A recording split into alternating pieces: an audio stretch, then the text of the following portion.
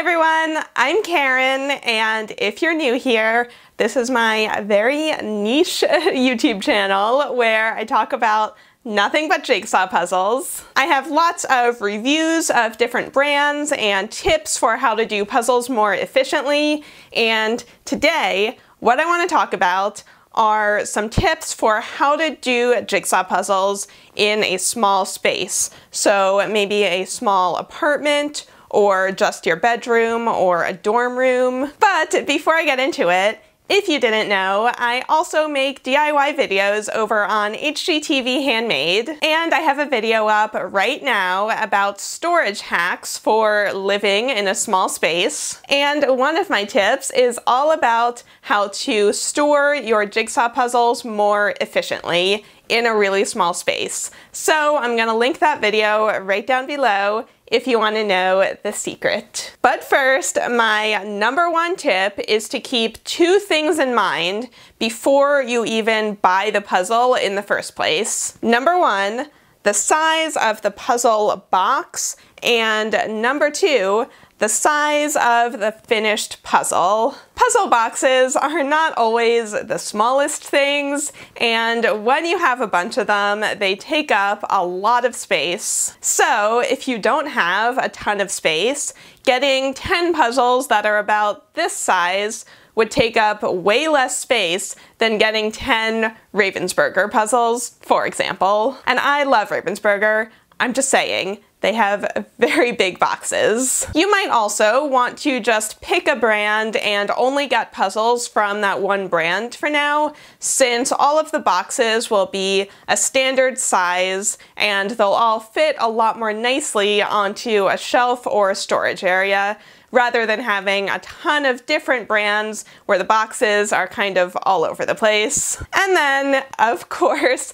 be mindful of the size of the finished puzzle before you take over your entire dining room table for a week. Most puzzle boxes and online orders will tell you somewhere what the finished dimensions of the puzzle are going to be. So you can keep in mind how much space you actually have to dedicate to putting this thing together and whether it's actually going to fit in the space that you have available. Now, I know that I've talked about this a million times on this channel before, but just in case you're new here, I love to do my puzzles on a sheet of foam core for two reasons. Well, three. Number one, it's really cheap, really easy to get your hands on. Number two, you can pick up the entire thing and move it around, so you're not monopolizing one single space for the entire duration of the puzzle. And number three, it creates a stiff enough surface that if you put it on a smaller table, you have extended the area that you have available to do the puzzle. So this is really handy if all that you have available is a coffee table or a side table that would otherwise be too small for most of your puzzles. Also, you can even just hold it in your lap if you're on a couch or in bed if you really don't have any other flat surfaces that you can do the puzzle on. Some people really like roll-up puzzle mats, and those might work better if you have pets or kids, since it kind of hides the entire thing away from them. But I personally haven't used them, so I can't comment on like which one is the best brand or anything. Okay, so maybe you're doing your puzzle, but the table where you're doing it is only just big enough for the puzzle without any extra space to spread out the pieces. Well, if you have an entire section finished, you might just want to have scrap paper or poster board on hand so that you can cover up that finished section and spread out the pieces. And doing this on, a white piece of paper, it becomes way easier to see the pieces than if you had put them directly onto the puzzle. You can also look around your house and see what you have available to sort the pieces onto. You can buy stackable puzzle trays, but I tend to prefer a more neutral background than the really bright colors that a lot of them come in. So I personally tend to use the tops of other puzzle boxes,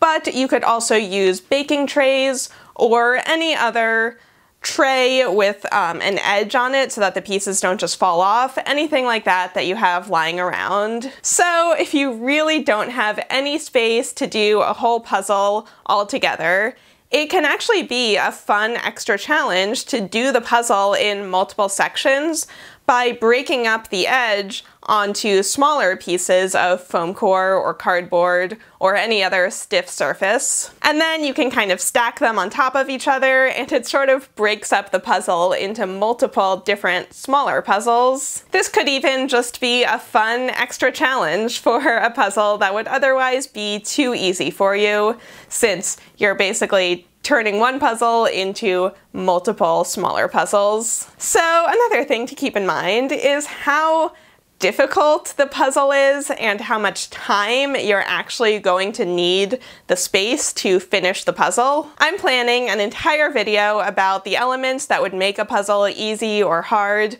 or time-consuming or quick to do. But I mean, if you've been doing puzzles for a while, you probably have a sense of about how long a puzzle's gonna take you going into it. So if you can only use your dining room table, I don't know, at night when your kids are asleep, maybe for now you stick to smaller, easier puzzles that you can get done in an hour or two, rather than giant ones that would go on for weeks at a time. So that way you can have the whole puzzle cleaned up by the time that space needs to be available for other uses. I also just want to mention a little fact about giant puzzles, which I talked about in my video all about how to do giant puzzles. Basically, when you get to puzzles that are about 6,000 pieces or more, that's when the manufacturers will start to break up the puzzle into different sections, and each section comes in a separate bag. So for this 40,000 piece puzzle, which is a huge undertaking, you don't actually need 22 feet of free space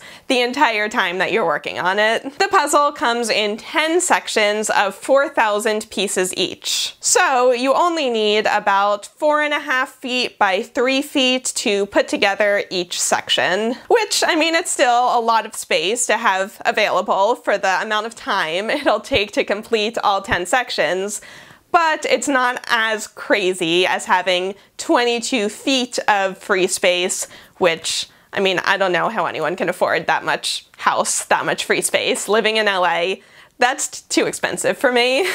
So anyway, for normal sized puzzles, you might also want to do some Googling and see if there are any puzzle swap groups near you, or sometimes libraries will have a puzzle swap section. That way you can consistently be bringing in new puzzles without all of your older puzzles, especially the ones that you didn't like as much, just taking up all of your storage space. And who knows, you might make some new puzzling friends out of it. For me personally, I don't actually do any kind of swap groups, but I do have a friend who's a teacher who, every time my puzzles exceed the shelf that I've set up to hold my puzzles, I make myself go through, get rid of the ones that I don't like as much or that I don't think I'm gonna return to, and I give them to her to have the kids do. Now that I just got all of those new Ebu puzzles, I feel like I'm kind of running out of space and I don't know which ones to get rid of.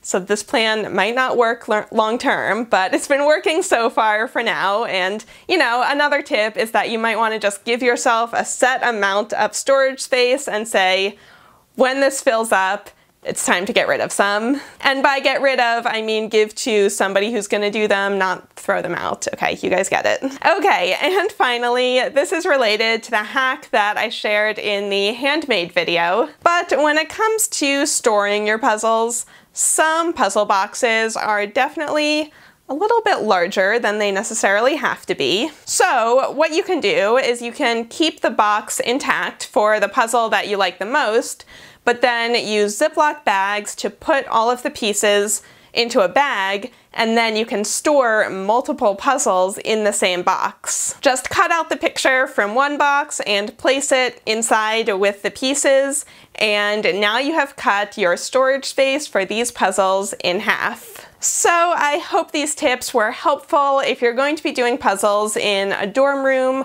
or a small apartment or a space that you share with other people. I'd love to know in a comment right down below if you have any other tips for doing puzzles in small spaces. Don't forget to check out my handmade video for even more tips and DIYs for storing other kinds of things in a small apartment. And your code word, if you've watched all the way to the end of the video, is going to be the phrase puzzle boxes. Okay, so if you use that somewhere in your comment, I'll know that you watched the whole video and that you are my favorite puzzler, which is a very prestigious title to have. I'm just saying. All right, I've got to go. I'll talk to you guys later.